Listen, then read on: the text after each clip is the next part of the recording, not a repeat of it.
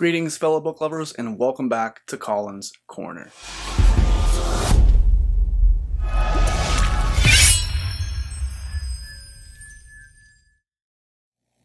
Today, guys, I'm going to be doing something I don't usually do on my channel. I have done it a couple of times, but I never got a review out for the Rain Wild Chronicles by Robin Hobb, and I would like to do that. Now, I didn't plan any of this. I'm just going to kind of go off the cuff and try to talk about what I remember sticking out to me, and if I like this video, that means you guys are seeing it. If I don't like it, well then no one's going to see it besides me because I didn't feel like putting it on the channel.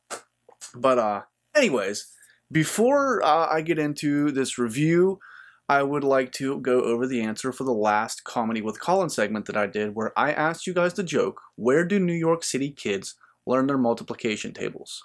And many of you got this one, but the answer is Times Square. I know, a little goofy. That was maybe an easier one, but hey, I still love all of my jokes. And so where to begin? I think I'm a guy that is drawn to themes a lot. And I think from the very beginning of this book, the first book. So first of all, I just dropped them all. This is going to be a spoiler review, fully. So if you haven't read the Rain Wild Chronicles yet, then watch it if you want. If you have read it, then here are my thoughts. But anyways, the series starts with Dragon Keeper. Let's see if I can get these guys to focus. Cool. Next, the second book, we have Dragon Haven. These, by the way, are my favorite covers in the Realm of the Elderlings series. Book 3 is City of Dragons. Of the US editions, I would like to say. And the fourth and final book is Blood of Dragons. So, I've reviewed every other series in Realm of the Elderlings up to this point, and I felt like I needed to just kind of give you guys my thoughts on the Rain Wild Chronicles, because while it was my least favorite of the series, it wasn't... I did really enjoy it. So, the first book in this series it was very obvious to me that there was a strong theme of, and I'm going to use a term that Philip uses a lot because I think that he puts it well, of othering. The way I would put it is the fear of other, and a lot of it is in this abuse of power in some cases, but where we first start is we are in the Rain Wilds in a town called Trihog, I believe, or maybe it's Kasarik. I can't even remember where we start. I think it's Kasarik, actually. And we get to meet our main character, I think, for the first part of this series, which is Thymara. And in this Rain Wilds society, the children that are born with heavy scaling and I want to say dragon-like features are in a very archaic and maybe animalistic way. They are almost just, they're supposed to be left out to die, because where these people are living up in the trees, and they're basically hunting and gathering, foraging for resources, these deformed children typically die sooner and also can't grow up to provide anything for the society. They're takers only. And this is strictly looking at it from a life and death for the society's perspective. So Thymara was deformed, and her father went against society's guidelines, cultural recommendations, and kept her and raised her, and she is a fantastic hunter and helps her father gather and provide for their family, and is not just a taker. So we get to know Thymara, and Thymara and her relationship with her father kind of lead us into where we left off after the Live Ship Traders trilogy, which is what the bulk of the series is about, right? So we had Tintaglia taking the serpents upriver to nest and hope that they were going to survive. There was no guarantee. So this was kind of the biggest thing I was, excited to get to. And that's basically what the plot of this is about, is we get to see through Thymara and her father's eyes the hatching of these dragons. And it doesn't go well. It's horrible, actually. And it's this very tense, almost awkward event where everyone is kind of like, looking over to their, neighbors and like, is this what this is supposed to look like? I don't think this is going that well. And they were right. The dragons, a lot of them were coming out obviously deformed. Tintaglia's hopes were low that this was going to be successful, but low hopes are better than no hopes. So she tried to help them all as much as she could get with the slaves, if you remember from Live Ship, to get these dragons encased and hopefully to hatch. Well, they didn't spend enough time in the cocoons, they didn't have enough saliva, there wasn't enough dragons other than Tintaglia to really help do this the way it was supposed to be done. So anyways, the dragons come out and they are horribly deformed. They cannot provide for themselves. This is the massive part of really this whole plot. Is these dragons are now in the town of Kasarik just walking around because they can't fly, and a lot of them can't even walk around well.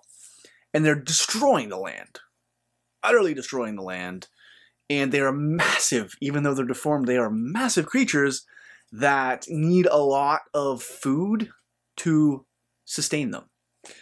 So what happened is that the town of Kasarik, the people in the town of Kasarik, were left with no other option but to basically provide food for them. The people of the town had to hunt, gather food, feed the dragons to keep them happy, because if they weren't happy, they would throw tantrums and destroy stuff because they were, although deformed, massive dragons.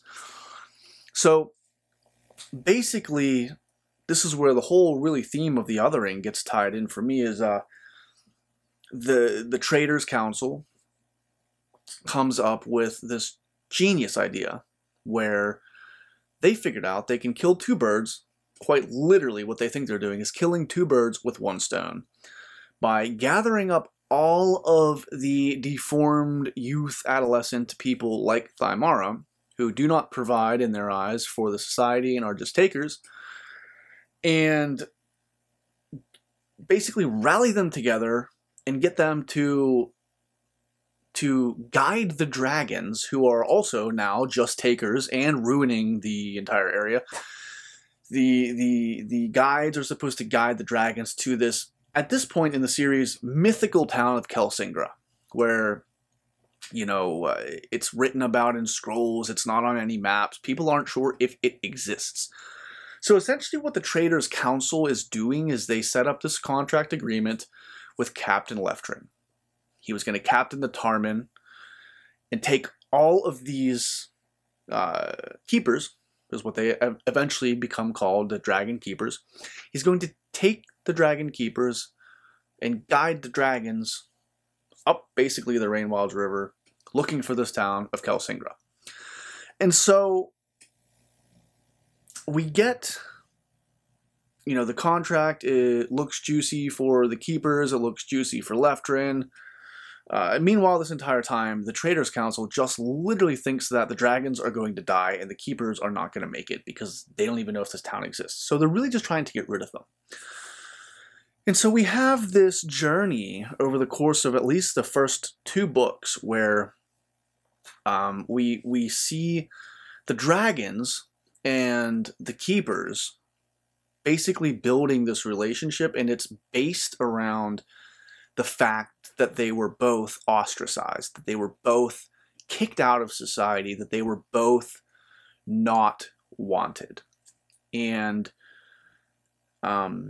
we start to get the dragon's perspective where, if you've been reading Realm of the Elderlings up to this point, we know a little bit about the dragons. The dragons are very, they're very entitled. They think, they truly believe that humans are meant to basically serve them.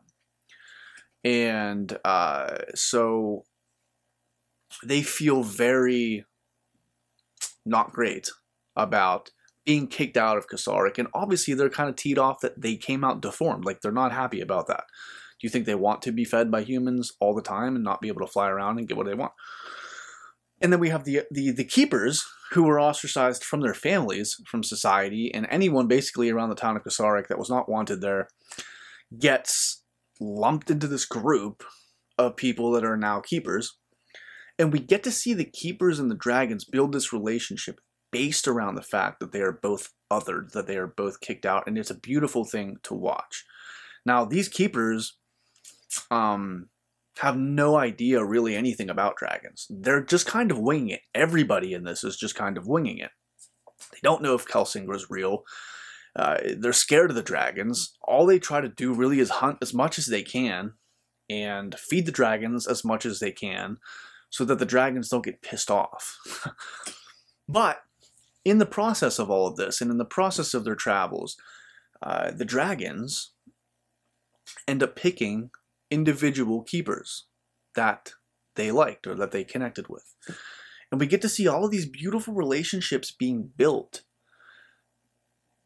We see commonalities of mind being, displayed between the dragons and the keepers, where I think they slowly, all as a group, start to realize nobody wanted us and nobody thinks that this is going to be successful. We are basically being sent on a wild goose chase that's going to end in us dying, is what everybody thinks. So that is kind of the binding, the binding of the dragons, of the keepers, and of the group. And now, obviously, with a group traveling with younger kids and just a long, kind of gross, hard, difficult, trying journey, we have lots of conflict along the way, and I'm not going to get into all that. I just want to kind of paint with broad strokes today. But it was really beautiful to see the dragons selecting certain keepers, and the dragons teaching the keepers how to properly care for a dragon, and the keepers learning how to properly care for a dragon, and the dragon's mood changing. And with the dragon's mood changing, everybody's mood changed, for the most part, to more positive. And so now they have this kind of rallying cry, like, everyone thinks we're going to die. Everyone thinks this isn't going to be successful. Well, let's prove them wrong. Let's get to Kelsingra. Screw it. We're going to try. And so a lot of the first two books, specifically Dragon Keeper and Dragon Haven, they are searching for Kelsingra. They have a general idea of where Kelsingra is, but don't know exactly. And then eventually, we get to Kelsingra, right? And it was such a cool town because, well, let me rewind for a little bit. So we're getting closer to Kelsingra, and obviously we have one of the keepers I'll mention here, Tats, I believe, kind of irked people and was just, I don't know, just did stuff. And he always used to get yelled at for it. Well, he was the one that ends up making it to Kelsingra first. And there are some really cool tie-in moments between the Rain Wild Chronicles and the Farseer trilogy that I want to talk about, and previous books as well. But, we have appearances from Malta, we have appearances from Rain, Kupris. This, though, was probably my favorite thing. We get Tats walking up a tower in Kelsingra, right? He's in Kelsingra, he's exploring. And he finds, if you remember all the way back to Farseer, Verity on his quest to find the stone dragons. We didn't know this at the time, but he had found Kelsingra. And he knew that Fitz and Kettricken and that whole crew was trying to follow him, to find him, to help him, to make sure he didn't die. And anyways, Verity, in the top of some tower in Kelsingra, broke out a window so you could see across the entire town. But he also set a small sheaf of papers on fire so that he could produce ashes, right? And when the crew of Fitz and everybody else follows in his footsteps and they find that same tower, Fitz goes up and he realizes, well, first of all, he's like, why would anybody just burn perfectly good paper? And then he realizes that it was Verity trying to send Fitz a sign by writing with ash on the wall. I'm pretty sure that's how it went. Well, Tats, when he's exploring Kelsingra for the first time, finds that tower, finds the ash written on the wall, knew somebody was there. And my heart was just so happy that, like, Robin Hobb had all these, like, little tie-ins. We get to see how much respect that Rain and Malta have earned now. I mean, they are just, like, revered members of the Rain Wild Society. But anyways, the Keepers eventually get to Kelsingra, and it's mainly Tats and a few of the first ones over there that start to figure out that this town of Kelsingra was an elderling town. The doorways and the courtyards were built in mind of dragons. And so the Keepers start to learn how to become elderlings. It's literally what they're doing. And so the plot of this entire series I thought was really, really awesome. We start to learn some things about this series that we really didn't know. We learn a lot more about how dragons operate. We learn a lot more about how elderlings operated in conjunction with dragons. And we get an idea of how the world used to be when dragons ruled the land, the sea, and the sky. And we learn how the relationship between dragons and their keepers was how elderlings, I think, were created. Because the more time these keepers spend with their dragons, the dragons influence changes that these keepers go through, right? Physical changes that make them elderling-like. And so this entire journey, I thought, was amazing in that, A, they were successful. They made it to Kelsingra. And the Traders' Council, when Leftrin traveled back, because once they made it to Kelsingra, there was this whole thing where they had to get across this last river, and some of the dragons weren't strong enough to do it, and a lot of them were being pouty and not trying to learn how to fly. Well, some of the dragons eventually did learn how to fly. They all go over there, and there's healing waters in this city that they have awoken. The dragons start to grow, they start to get healthy, and the other dragons are like, I gotta get over there. So they eventually do, and once they're there, Leftrin goes back to the council to collect on the contract. And they're like, nah, dude, like, you don't have any, like, there's no proof that, you know, you did this. And Leftrin's just like, fine, if you want to back out on your word, that's cool. You will never do business with me again, and we will be perfectly fine setting up a new establishment in Kelsingra and leaving you guys by the wayside because you screwed us over. So that gets the, you know, the council thinking, like, did they actually succeed? And all this political drama that was really, really cool. But, you know, overall, I thought it was awesome how this group of ragtag individuals and dragons that were not wanted banded together, and they finally made it to Kelsingra. And we learned so much about this world called, this world in a series called Realm of the Elderlings. Well, it took till the Rain Wild Chronicles to learn a lot about the Elderlings. And man, were they really cool people. And to kind of see how these keepers become elderlings and how they served dragons, and you know the keepers are using memory stones and memories to access how the elderlings operated, what tricks and secrets they used, and I really enjoyed this overall. The reason that this was my least favorite sub-series in the realm of the Elderlings so far is that I did not really connect with a lot of the characters. I thought that the plot of the Rain Wild Chronicles was awesome. I loved following the dragons. I loved following the keepers. I loved following along with the Tarman and Leftrin, and this whole journey I thought was awesome. It is thunderstorming right now, so if you guys end up hearing this on the mic, I apologize. It just is what it is. But anyways, I didn't connect with not a single character, even closely as much as I did with Fitz, or a lot of the other characters in Live Ship Traders. A lot of people say that this series feels YA. I kind of get why.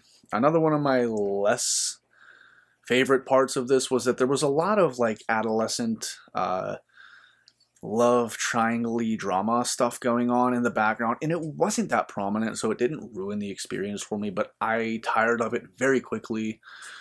And I just personally did not connect with this set of characters a lot. The first book, not at all. I was not that excited until the second book. In the second book, my enjoyment grew because there started to be a couple little tie-ins to previous series, and that made me happy. This series was extremely well written. And by saying it was my least favorite, I'm not saying that I didn't like it. I liked it a lot. I really enjoyed it. It's just my least favorite in the sub-series sets of Realm of the Elderlings so far. You know, the dragons helped to get Selden back. Selden was used again for being other, and rescued him from Chalcid and basically attacked the Chalcidians. That was awesome. And they're setting up their little community in Kelsingra, and I don't know if any of this gets touched on in Fitz and the Fool, what's going on in this part of the world. I hope it does, because the dragons are growing and getting stronger, and they are going to be a prominent part of the world again. And so I think that's obviously going to have a massive effect on the Six Duchies and everything else going on everywhere, because they just still think, I think, that there's only like one dragon, and that part of the world, a lot of people think that dragons are still a myth. They don't even know that they're, you know, alive and growing and reproducing. So I hope that these converge at some point in Fitz and the Fool. I don't know if they're going to or not, but that was kind of the whole point of Fitz and the Fool's relationship, was to, you know, as the Fool said it, was to, Fitz was the catalyst to bring change to the world, and that change was that, you know, it was to bring dragons back into the world. So Fitz doesn't really seem that concerned, I don't think, with whether there are dragons or not, and whether everything that they did was for nothing or for something. But hopefully they get a payoff, and we get some kind of convergence between the Rain Wild Chronicles and the Fitz and the Fool.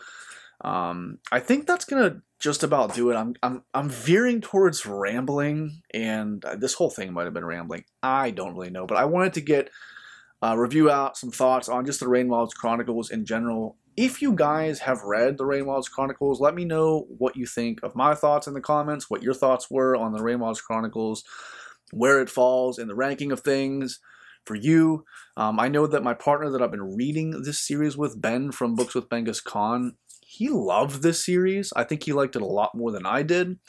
So again, I'm not saying at all that it's bad. I think it clicks with different people differently. And for me, I think I've just discovered that I click absolutely the most with Fitz as a character in the Fitz storyline and the Fitz characters rather than the other ones. But I still love the other series and the other characters, just not as much. So, I don't know, those are my thoughts on Robin Hobb's The Rain Wild Chronicles as a whole. And before we go today, we have to do this video's comedy with Colin. Today's joke, I think a lot of you are probably going to get this one too, but I liked it, was, what do you call an injured Batman? If you think you know the answer, add it to your comment below. Guys, thank you so incredibly much for watching, sticking with me.